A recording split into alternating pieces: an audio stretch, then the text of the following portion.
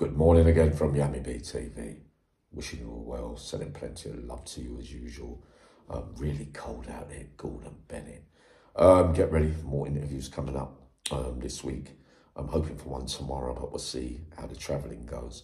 Been doing a lot of work lately. Sorry to keep with the theme of the violence. Many out there talking about fantasy fights and asking me to do matchups, and I do the best I can, and then you've got others going in saying it's not realistic and Yummy, you're clickbaiting. But hold on, I don't think I've got any history for clickbaiting, mate. I just listen to my audience and what they like to hear and answer the questions in my humble opinion, as we all know. And that's why I love you all, because as much as there's a few debates about which way, you always keep it respectful to me. So this morning I'm going to spoil you all once again. And KZD, that comment you made a little while ago, what a comment, and it's absolutely true. In the jungle, you could have been heavyweight world champion, mate. You could have been 10 foot tall, you could have been 4 foot tall. It don't mean it's in the boxing ring where there's rules and everything, where fights have different outcomes and many, many upsets can happen. Is this one an upset? Let's go into it then. It was the 90s and I was all alone in the jungle once again. It was summertime, so everybody was out on the exercise. Now, in the Cat A exercises in the summer, it's much better than the winter. Sometimes in the winter on exercise, not a lot of people go out there, if you get what I mean, cooking, staying on the wing, keeping themselves tidy, away from the yard dramas. But in the summer, it can be absolutely packed with everyone there. So, exercise is finished. We're all walking in through the door that leads to the wing that we are all on, right? So a few of us are talking, hustle and bustle and that kind of stuff, what we're going to do. Summertime, you come off the wing, it's still association normally, if you get what I mean. Not all the same in all prisons, but in Cat A's it is like that. Now on this particular day, Warren Slaney had been eyeballing a geezer called Mark Blake.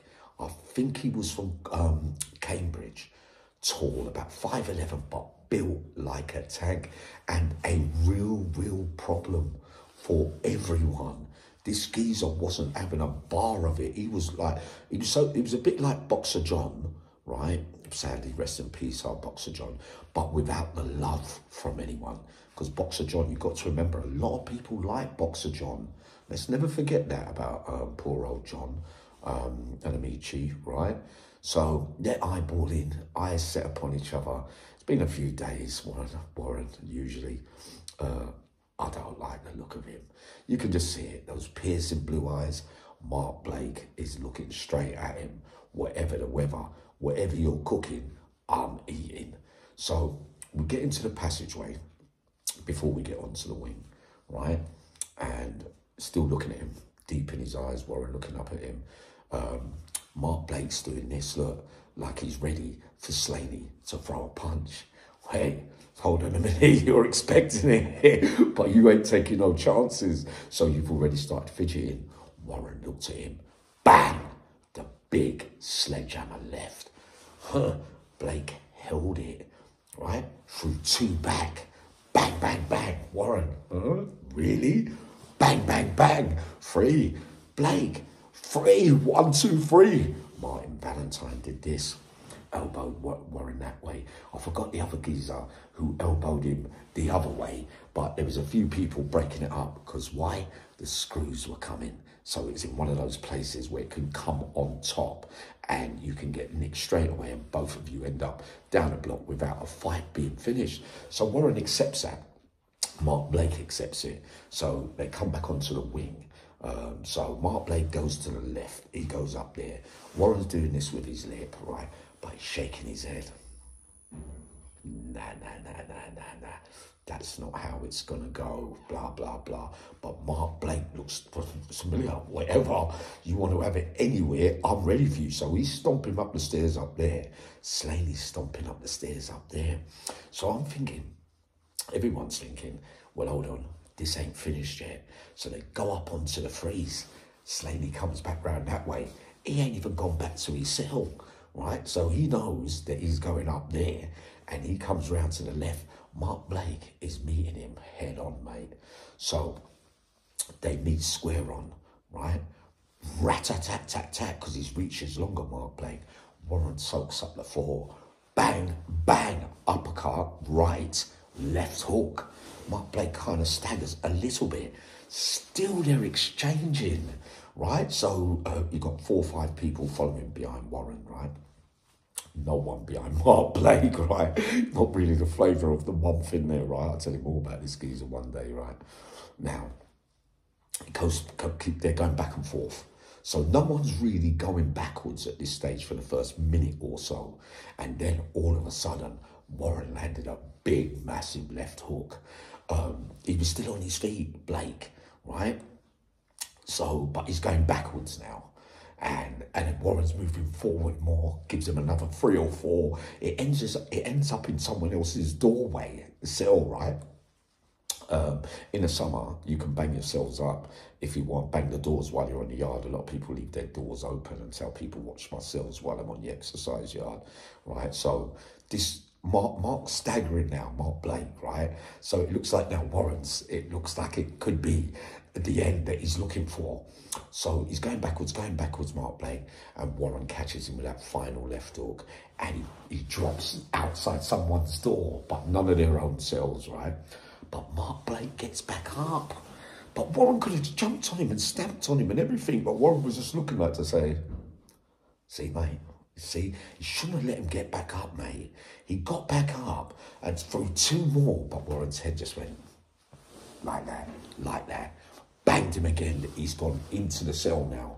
And then all of a sudden, another 2 from Warren Slaney. Everyone's at the door, and he ends up in a heap on the bed, but not on the floor. Warren banged him again, but then the bell's gone from somewhere, but the screws are not outside.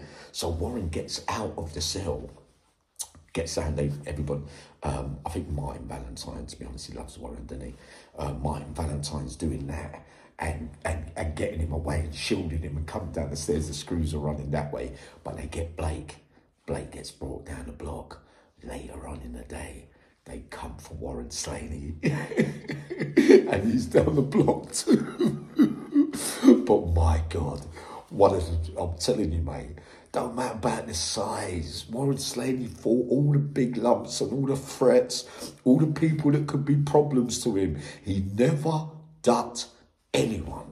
So just to set the record straight today, because I'm holding on to 3 massive ones from back in the day, and I'm holding on to massive ones from all the men I've mentioned back in the day, but Uncle Yami always saves them for the big day.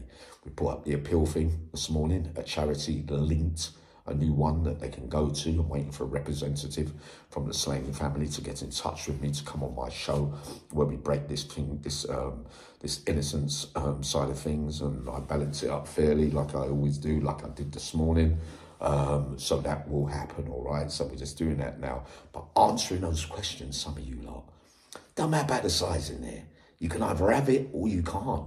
A lot of those big names will tell you it's the heart that wins.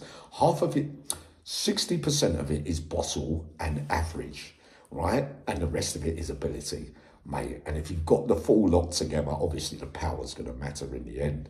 And the other thing that Warren, saying to Warren, yeah, but whoa, there was a real problem.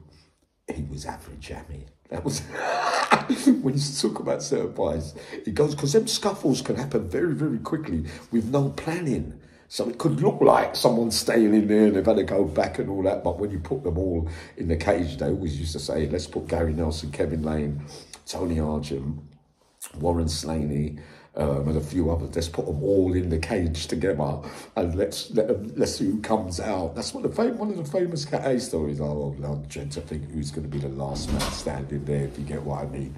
But I'm coming up with more drama in a minute.